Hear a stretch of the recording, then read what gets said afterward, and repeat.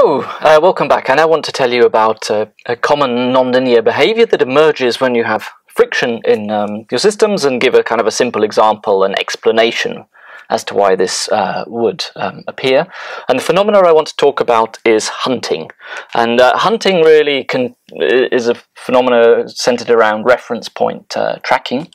So let's suppose that we have some time here, and we have some system, and in the past it had been happily operating along at some reference point, and we now want to change our operating point. So we put a step in as our reference signal here, and we want to push our system from operating in this region up to operating in this one. And what can happen if we have friction in our system is we may have been operating perfectly fine around here. Then we put in this step change, we try and change our operating point. It takes a little bit of time, so this yellow signal here, this is the output of our system. It takes a little bit of time to head up to our new operating point, or our new reference value. We get close, but we miss it, and then we drop down below. And then we sort of keep missing up and down like this. And it's this phenomena that's called hunting. The output is hunting for the reference signal, but it never seems to settle down to the reference signal. Instead, it sort of seems to be stuck in this limit cycle around the new operating point. And this is one of the things that can be induced by having friction in your models. And I now just want to sort of talk through at a high level how we might explain this with the kind of describing function tools that we've seen earlier in the course. And I want to do it within the framework of a simple system modeling, what's called a flexible servo. And now the details aren't really important here. Once again, this is not a course about modeling, but to give you a picture to go with this, we have some motor that is driving some load, and everything is rotating here, and this load is rotating at angular velocity omega 2, and we want to control the angular velocity here.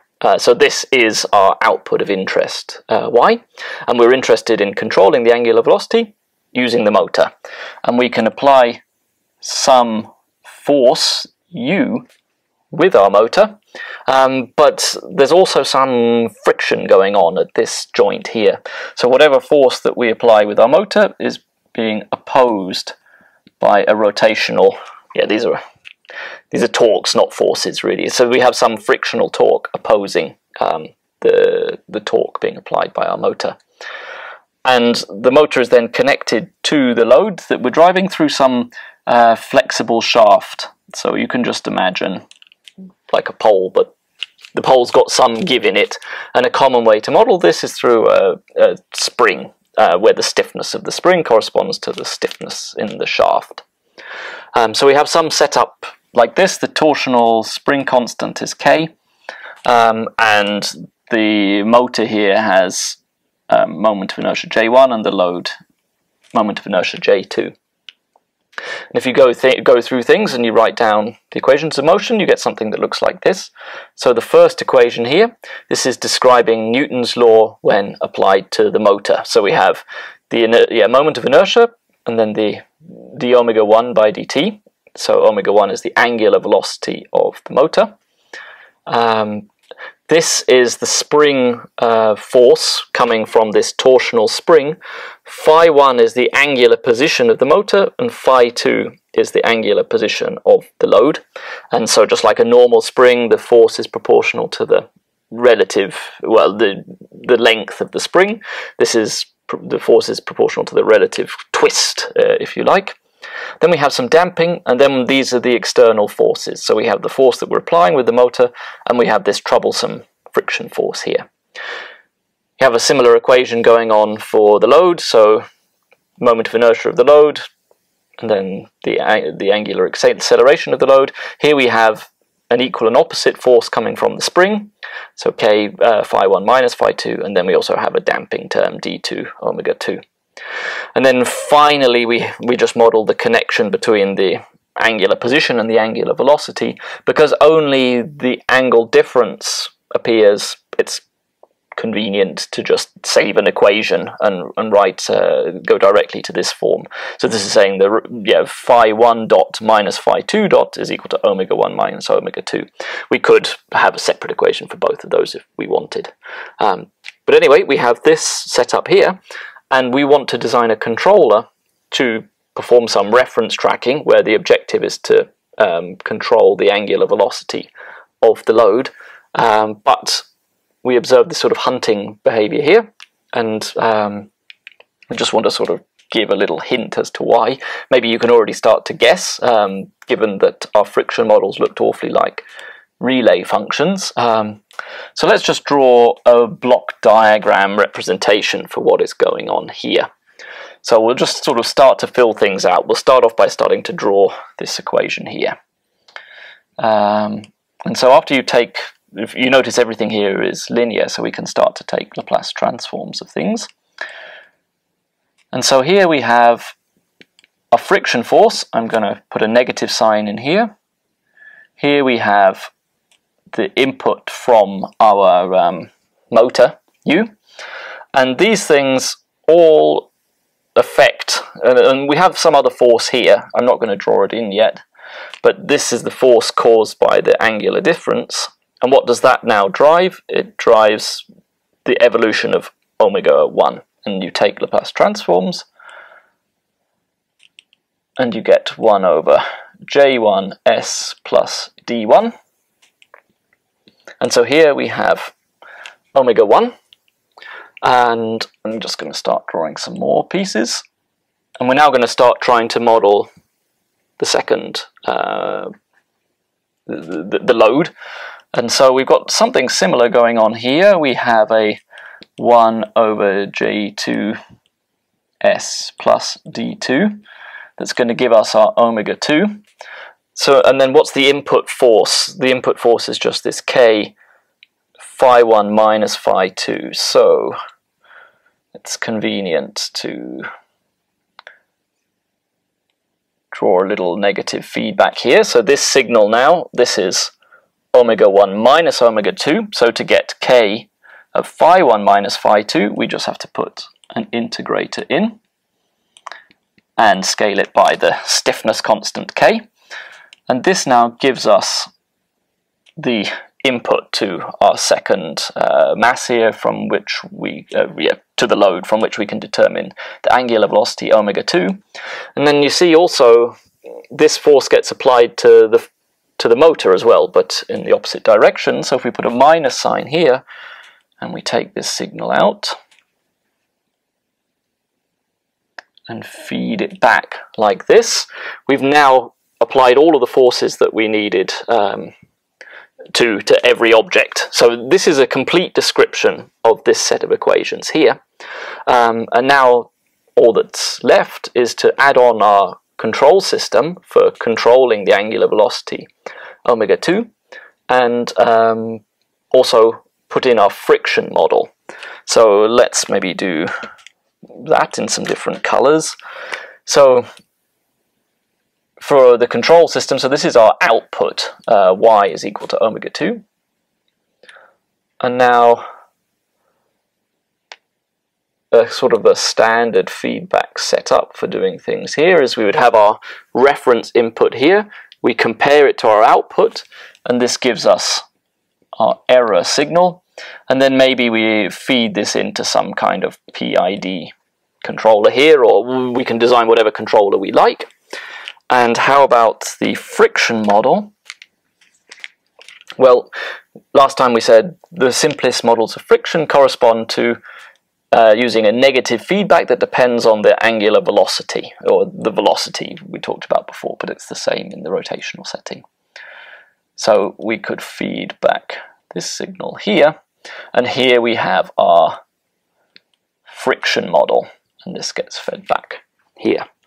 So this is sort of a complete picture of what's going on in this this setup. So we want to design our controller so that our output tracks our reference, but something about this friction term here is predicting the introduction of limit cycles.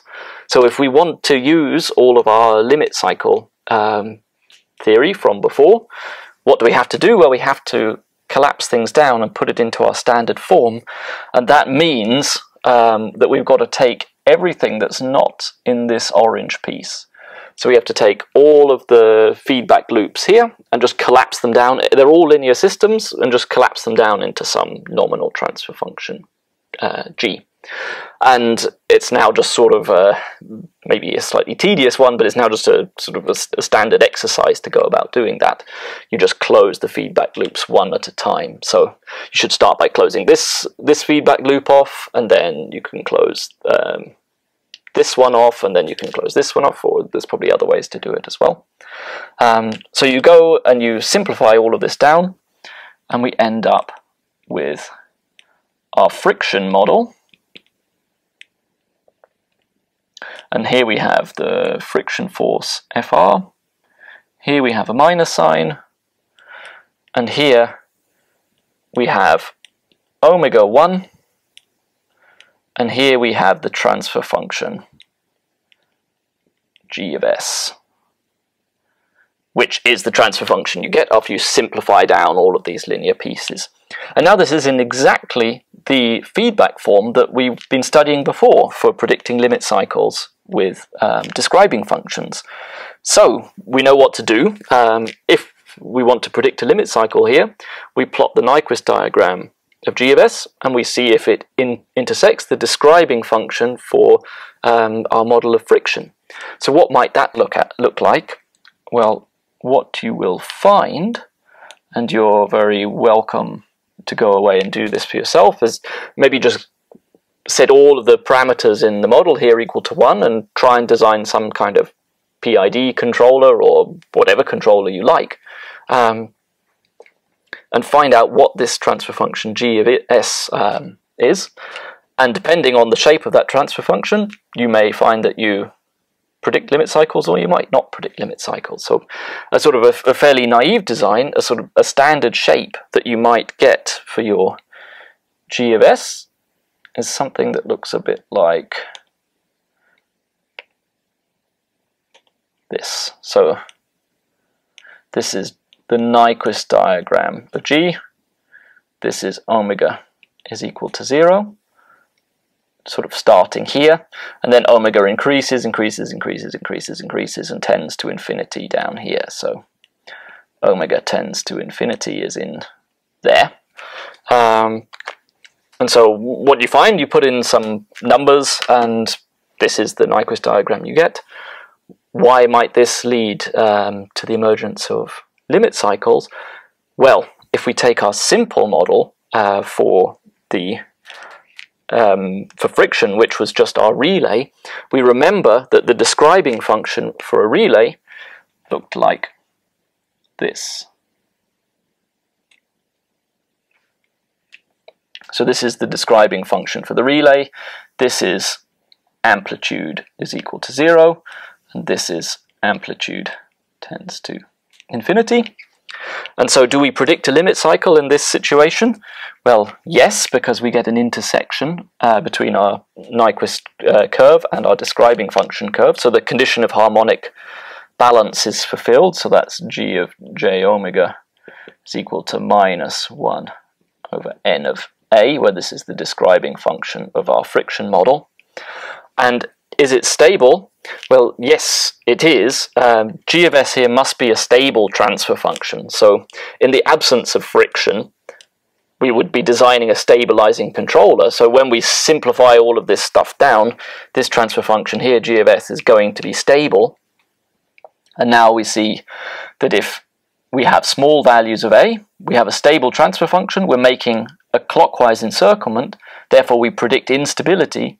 But for large values of a, we have 0 encirclements, so by Nyquist we predict stability. This was precisely the case where you predict the emergence of stable limit cycles. So small amplitudes unstable, large amplitudes stable.